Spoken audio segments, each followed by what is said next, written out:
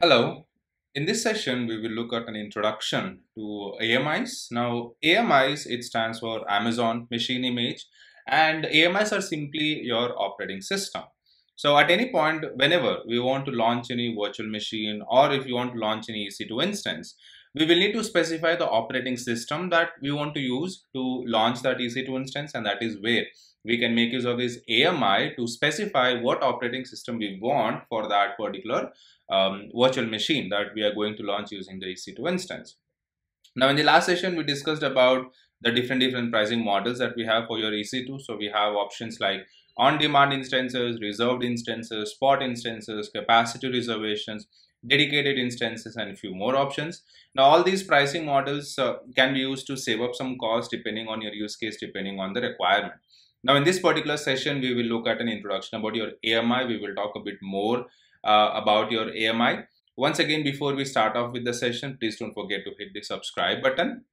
So like I said, your AMI, it stands for Amazon Machine Image, and this is nothing but your operating system. Now this AMI, it is supported and maintained by AWS. So these AMIs, these are provided by AWS, and this will basically contain all the required information for launching your EC2 instance. So all the information about your operating system, any pre-installed applications, all that information will be available within the AMI, and we can use this to launch our EC2 instances.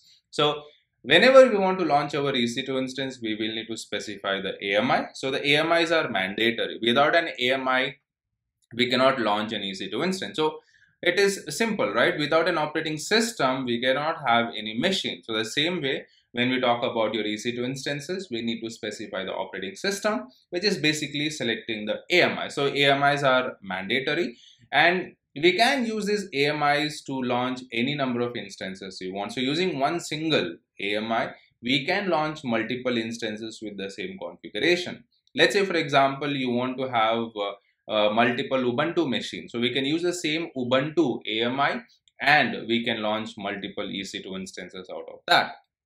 So you can also use different AMIs to launch the instances if you want different configurations. So like, let's say if you want a Windows EC2 instance, you can go with the Windows AMI. Likewise, if you want to have an Ubuntu EC2 instance, you can go with the Ubuntu AMI. Likewise, if you want to have a Red Hat instance or a CentOS instance, we can use the respective AMIs to launch the instances that we want. So we can use the same AMIs, we can use different AMIs, whatever your use case is. Now, you can search for the AMI that meets the criteria for your instance. So by default, when you go to the EC2 console and when you're launching your EC2 instance, so let's say here I'll go and click on launch instances. By default, this will show me some of the AMIs that are available for me to use. So we have Amazon Linux, Mac OS, Ubuntu, Windows, Red Hat, SUSE, Debian. Likewise, we have some of the default ones. You can also browse through these AMIs to select the AMI that you want. Now, very important point to remember is not all of these AMIs are free to use. All right, so you have to make sure that your AMIs says this free trial eligible. Only these AMIs are free to use. Any AMI that does not have that, you'll have to pay money for that. All right, so please be careful with that. So here you should be able to see the quick start AMIs, some of the default AMIs that we can use. You also have the My AMIs. So these are the AMIs that are created by you. As of now, we have not created any AMI. In the upcoming sessions, I will be showing that to you. You also have this marketplace, which is like a store.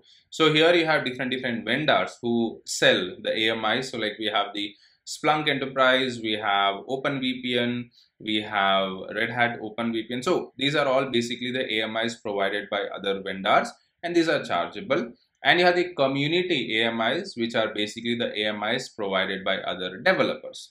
All right, so this is basically open to all, anyone can use them. So this is one way where you can search. So let's say if you're looking for the Red Hat AMI, you can search for the AMIs that supports your Red Hat. So you can see here, all these are your Red Hat AMIs. Okay, so you can search the AMI that you want based on your criteria. And you can search for the AMIs provided by AWS or the AMIs provided by community. So you can see this is AWS provided, this is Red Hat. So I mean, this is all the AMIs created by the community, the AWS community. You can also create your own AMIs with any customization that you want. So you also have the option of creating your own custom AMIs. So again, in the upcoming sessions, I will be showing that to you. This is one way. The other way is if you go back to the dashboard here, you can see these AMIs. And this is another way where you can see the AMIs. So here you will see owned by me, basically the AMIs that I have created.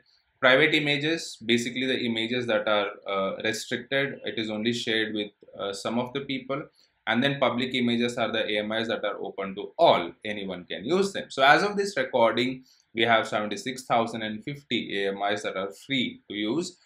So you can, based on the requirement, like for example, let's say if you're looking for the platform is equal to, let's say, Mac OS. All right, so I can filter this. So I have 139 AMIs that supports the Mac OS operating system.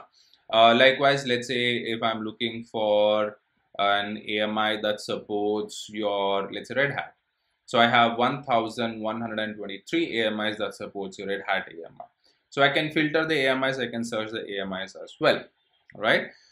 Now, an AMI, generally when we talk about your AMI, it includes the following. So it includes one or more Amazon Elastic Block Store snapshots, or the instance store backed AMIs, a template for the root volume of the instance. So this basically contains a root volume. It contains the snapshot that the AMI needs to use to launch the EC2 instance.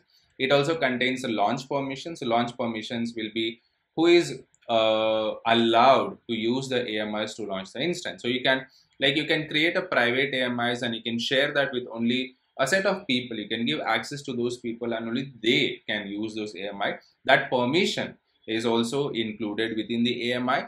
And then you have the block device mapping that specifies the volumes to attach to that instance when it is launched. So the default volumes, the root volumes that you want to attach to that instance, that information is also included within the AMI.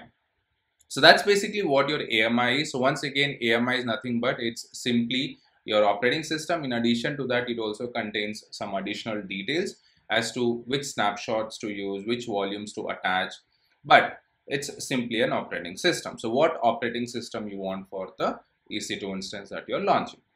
So that's your introduction to your AMI. That's all for this session. Thank you.